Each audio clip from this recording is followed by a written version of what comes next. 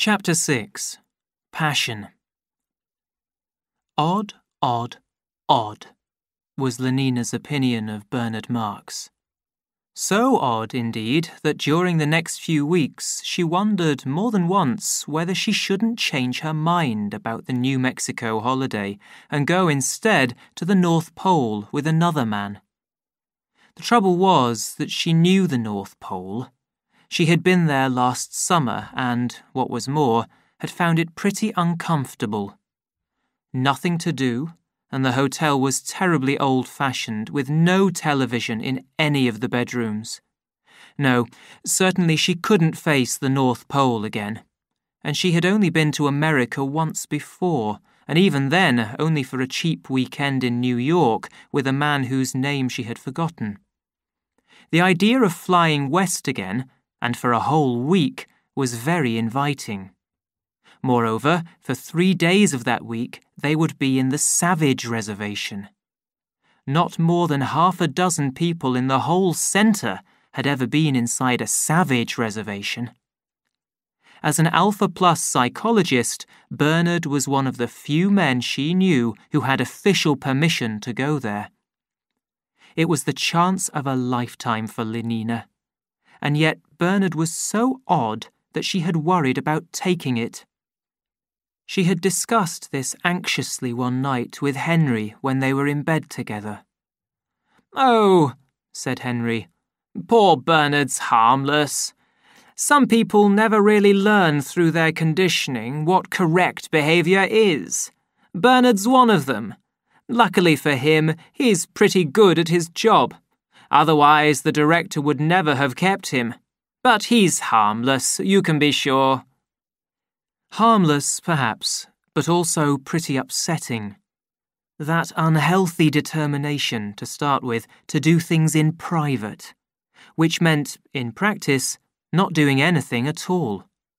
For what was there that one could do in private? Apart, of course, from going to bed, but one couldn't do that all the time. Yes, what was there? The first afternoon they went out together was particularly fine. Lenina had suggested a swim at a very popular bathing beach, followed by dinner at the newest restaurant, which everybody went to. But Bernard thought there would be too much of a crowd. Then what about a round of obstacle golf? But again, no. Bernard thought that obstacle golf was a waste of time. "Then what's time for?" asked Lenina in some surprise. "For going for walks in the country. Alone with you, Lenina." "But Bernard, we shall be alone all night." Bernard went red in the face and looked away. "I meant alone for talking," he said.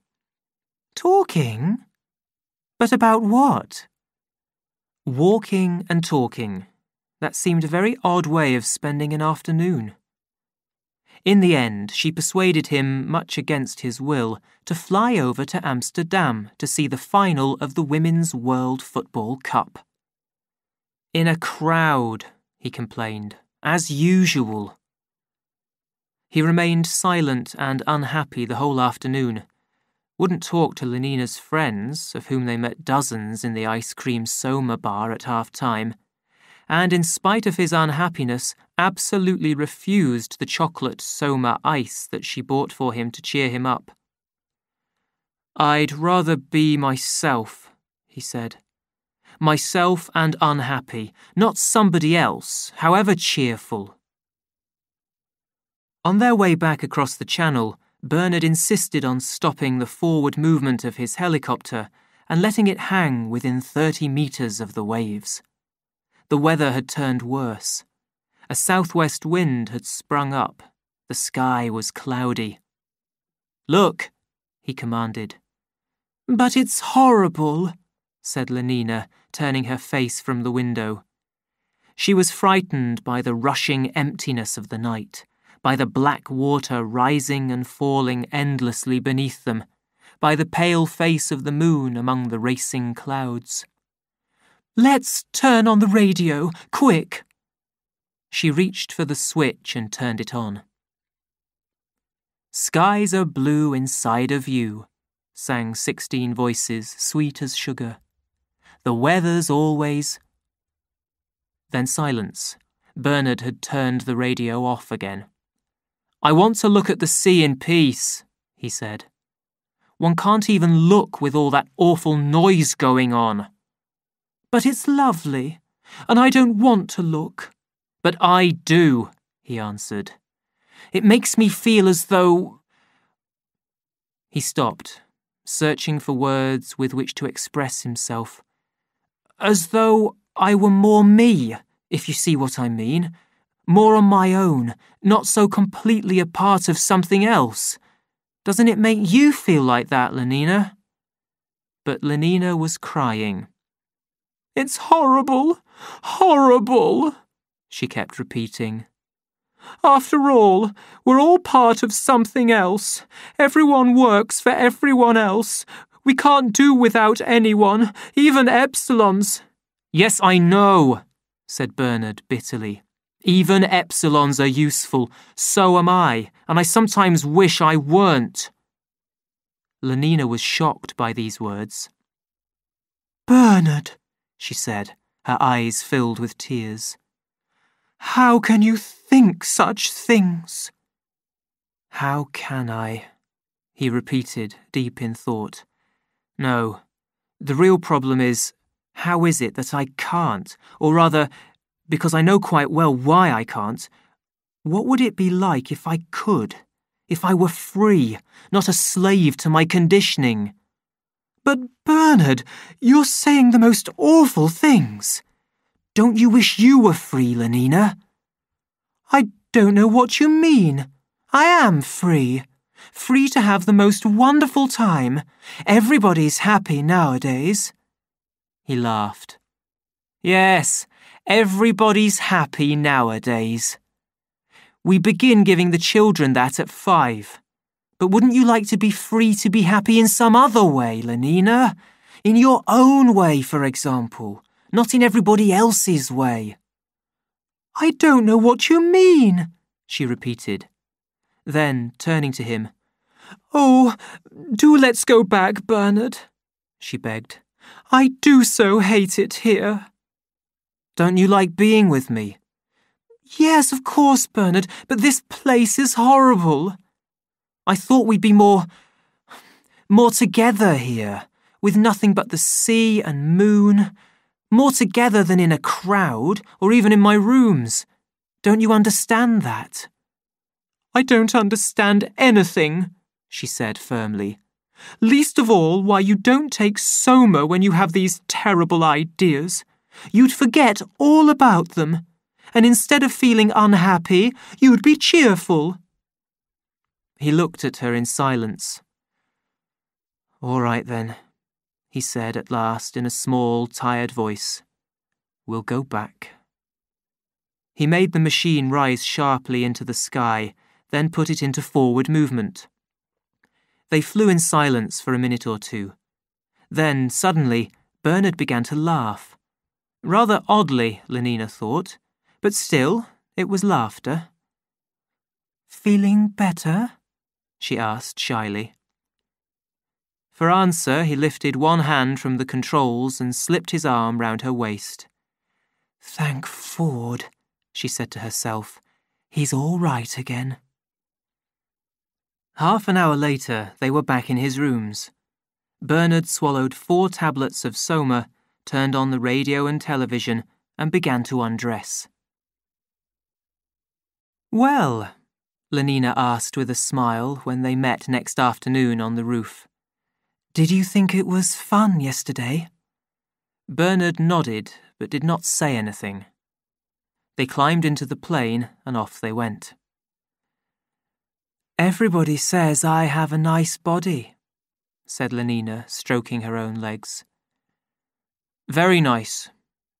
But there was an expression of pain in Bernard's eyes. Like meat, he was thinking. But you don't think I'm too fat, do you? She looked up anxiously. He shook his head and thought again. Like so much meat. You think I'm all right? Another nod. In every way? Perfect, he said to her, and thought to himself, she thinks of herself that way. She doesn't mind being meat.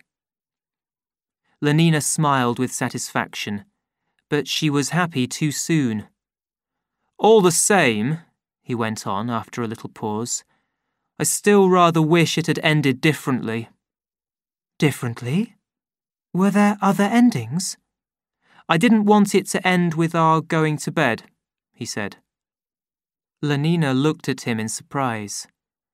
Not at once, not the first day. But then what? He began to talk a lot of dangerous nonsense that she could hardly understand. I want to know what passion is, he said. I want to feel something strongly. We are all grown up intellectually and during working hours, he went on, but we are infants where feeling and desire are concerned. Our Ford loved infants. Bernard went on as though she hadn't spoken. It suddenly struck me the other day that it might be possible to be an adult all the time. I don't understand. Lenina's tone was firm.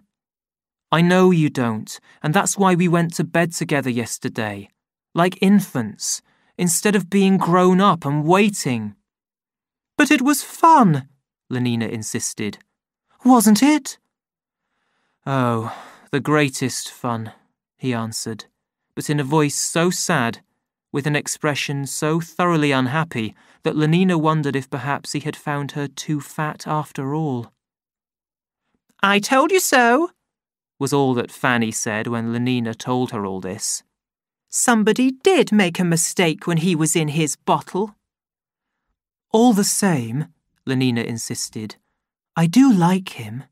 He has such awfully nice hands, and the way he moves his shoulders, that's very attractive. But I wish he weren't so odd. Pausing for a moment outside the door of the director's room, Bernard drew a deep breath and prepared to meet the dislike and disapproval which he was certain of finding inside. A permit for you to sign, Director, he said as coolly as possible, and laid the paper on the writing table. The director looked at him rather angrily, but the stamp of the World Controller's office was at the head of the paper, and the signature of the World Controller, Mustapha Mond, across the bottom. Everything was perfectly in order. The director could not refuse. He wrote his initials under it in pencil and was about to give back the paper without comment when his eye was caught by something written in the body of the permit. For the New Mexican Reservation, he said, and his tone, the face he lifted to Bernard, expressed a kind of worried surprise. Surprised by his surprise, Bernard nodded. There was a silence. The director leaned back in his chair, deep in thought. How long ago was it? He said, speaking more to himself than to Bernard. 20 years, I suppose. Nearer 25. I must have been your age. He shook his head. Bernard felt extremely uncomfortable. He wondered what the director would say next. I had the same idea as you, the director went on. Wanted to have a look at the savages. Got a permit for New Mexico and went there for my summer holiday, with the girl I was having at the moment.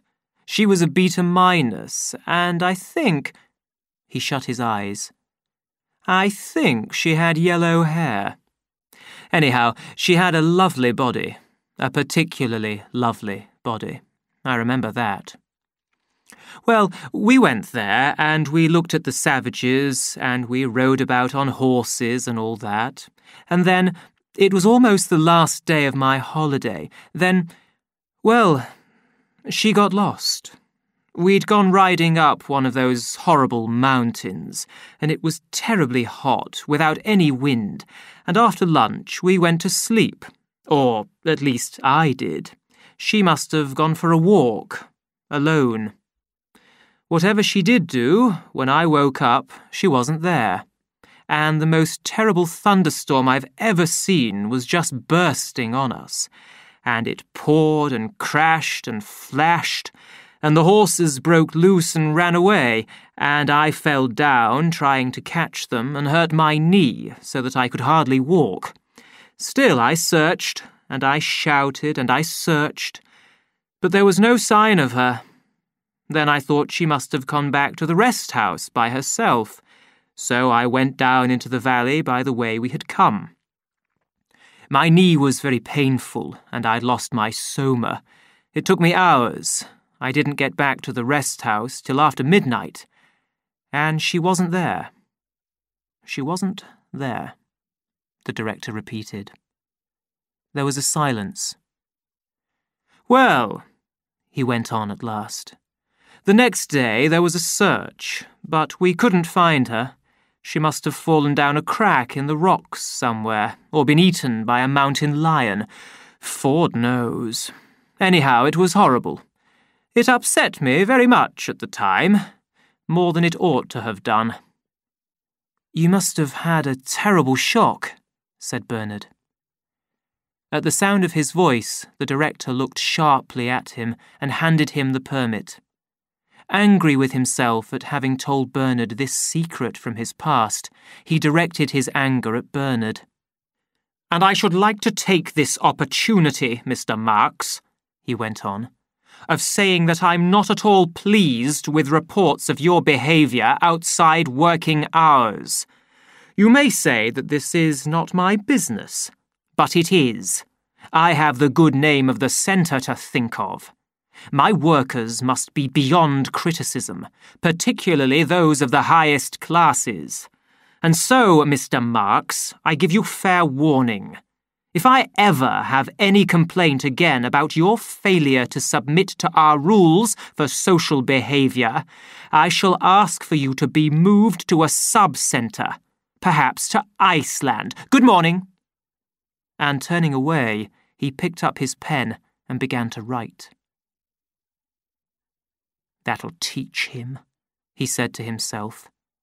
But he was mistaken, for Bernard left the room with a joyful feeling that he stood alone against the whole of the social order, with the sense of his individual importance.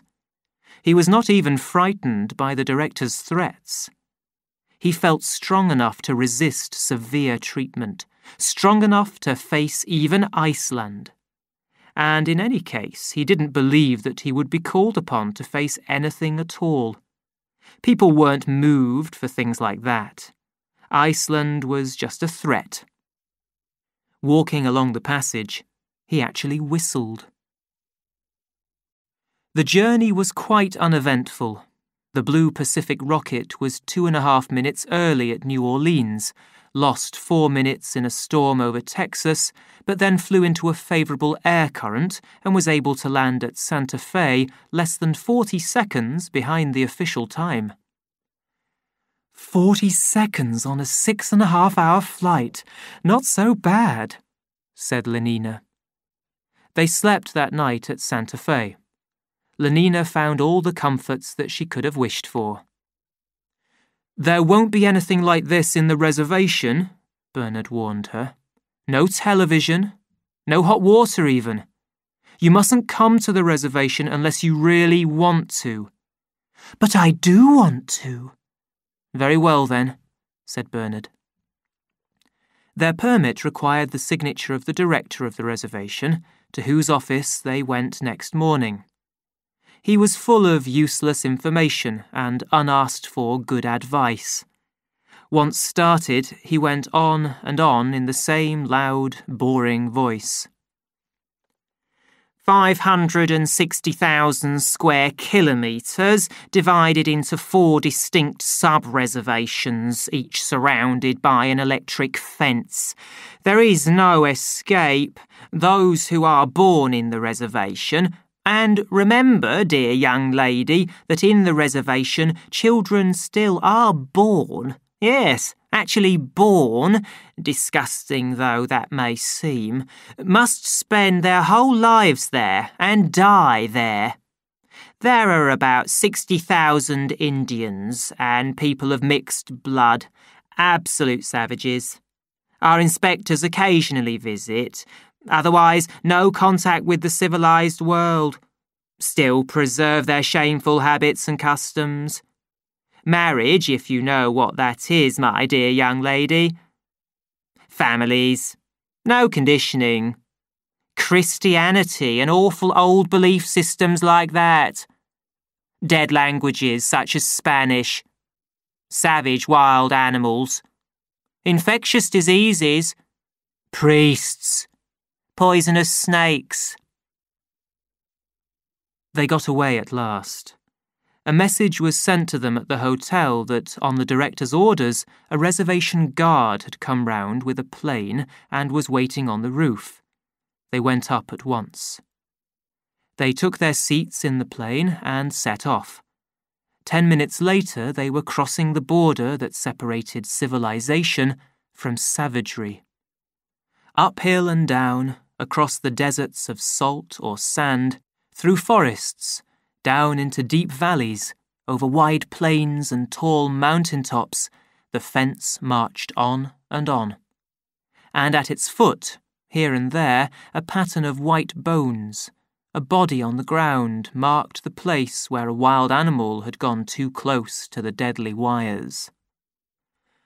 "They never learn," said the pilot, pointing down at the bones on the ground below them. "And they never will learn," he said, laughing as if at a joke. Bernard, having taken 2 grams of soma, went to sleep and woke at last to find the machine standing on the ground, Lenina carrying the suitcases into a small square house, and the pilot talking in some language that he could not understand with a young Indian. "Malpay," explained the pilot, as Bernard stepped out. "This is the rest house, and there's a dance this afternoon at the village. He'll take you there." He pointed to the young savage, who appeared unwilling. "It'll be funny, I expect. Everything they do is funny." And with that, he climbed into the plane and started up the engines. "Back tomorrow.